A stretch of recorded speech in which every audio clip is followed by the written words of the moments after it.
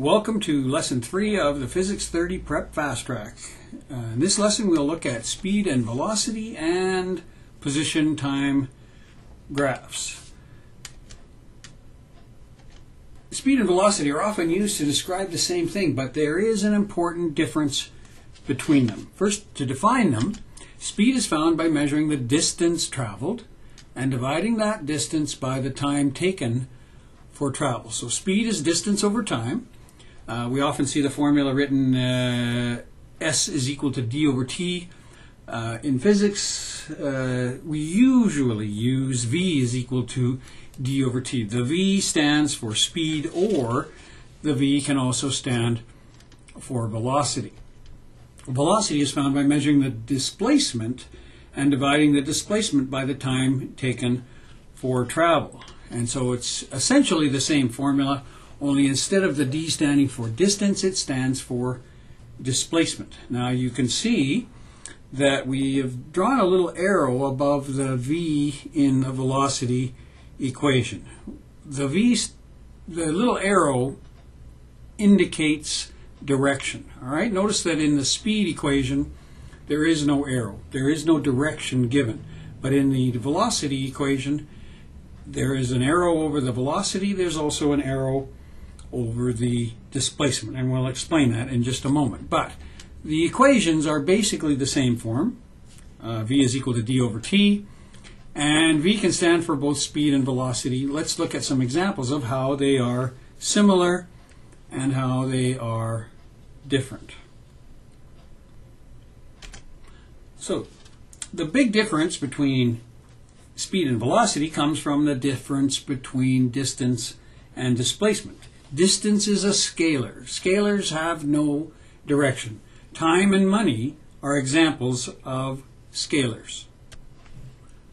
Money cannot have direction. Temperature is another example of a scalar. You can have a positive or a negative temperature, but you can't have a temperature that's 15 degrees north, or you can't have $20 southwest. All right. However, displacement can be a vector. All right. Distance could also have direction, but then it would be displacement. So basically, when we say distance, it doesn't have a specific direction, but can be in any direction. Whereas displacement must have a definite and defined direction. So since speed is equal to distance over time, then speed is a scalar value as well. So speed and distance are scalars, whereas velocity and displacement are vectors. Velocity is a vector. That means it must have direction. Notice for speed, distance over time, velocity, displacement over time. Now you understand what the arrows are all about. So probably the best way to understand the difference between speed and velocity is to look at a couple of examples. So we'll look at three straightforward examples. Example number 1, a person walks 3 meters east and then walks 7 meters east. The first part of his motion takes 5 seconds. The second part takes 5 seconds. What's the speed? What's the velocity? It always helps in physics to draw a diagram to help you visualize these events. And of course, when you draw this diagram, you sometimes need a frame of reference. And so the little compass that we've drawn here is actually telling us that north is to the top of the page, south is to the bottom, east to the right, and west to the left. 3 meters east, I would draw a short arrow that is going towards the east, and then add to that a longer arrow of 7 meters. All right, also to the east or to the right. And the resultant of these two vectors is, as you can see, 3 plus 7 is 10 meters. So the total distance is 10 meters. Also, though, the total displacement is 10 meters, but you also have to say with displacement what the direction is, and of course, it's to the east. So when we calculate the speed, speed is equal to d over t.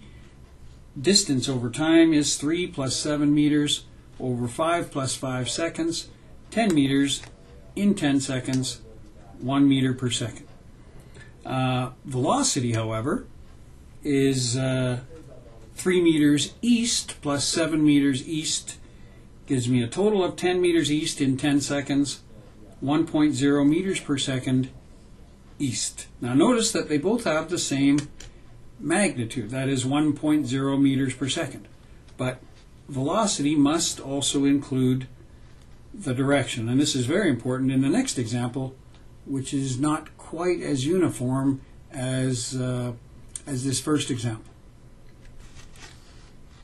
In example number 2, the same person, instead of walking 3 meters east to begin with, walks 3 meters west, then turns around and walks 7 meters east in 5 seconds.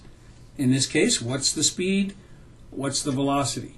Again, drawing a picture helps. Notice in this case, using our frame of reference, our compass, 3 meters west represents 3 meters to the left of the page. And of course, when we draw the next vector, we should draw that next vector from the end of the first. All right, so where the tip of the arrow is, that's where we put the foot of the second arrow, and the 7 meters east goes to the right. But of course, what's our distance?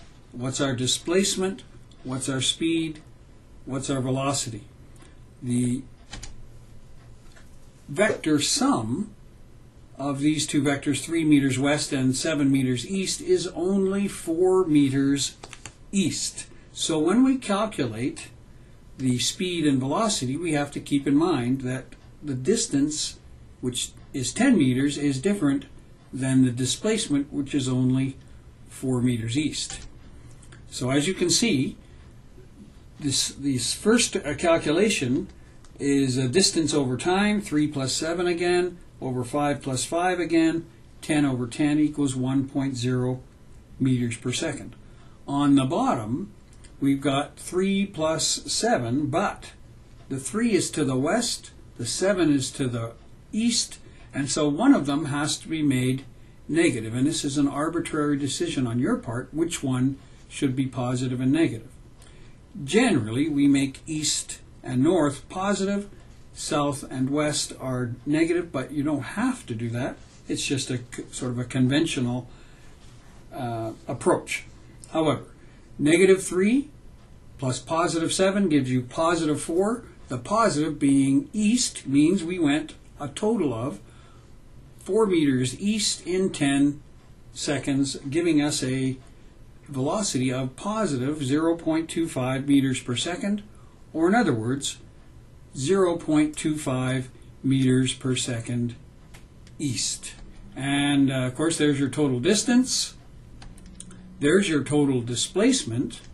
To find the speed, we take distance over time. To find the velocity, we take displacement over time. And of course, as I mentioned, the 0.25 positive means east because we arbitrarily assigned east as a positive and west as a negative. Our third example is a little more complicated because it's not just east and west, but we have a two-dimensional type of motion here. A person walks, again, 3 meters north in 5 seconds, then turns and walks 7 meters east. So similar to the first two examples, but this time he first walks north, so let's draw a picture of that. 3 meters north, as you can see, north is to the top of the page, and then from the tip of the first vector, we add the boot or the foot of the second vector, and so we have 3 meters north, 7 meters east. The distance traveled is 10 meters. The displacement is from where we started at the bottom of the blue vector to where we end up at the right of the red vector. And so our displacement is an arrow that's drawn from the start to the finish. And as you are aware from your studies in math, that distance is not going to be 10 meters, but is going to be a little bit shorter. And you know that distance is called the hypotenuse. So what we would have to do is figure out what the length of that hypotenuse is. And using some simple Pythagoras, all right, c squared is equal to a squared plus b squared. We get 3 squared plus 7 squared. 9 plus 49 is 58. So c squared is 58. C is the square root of 58, or approximately 7.62 meters.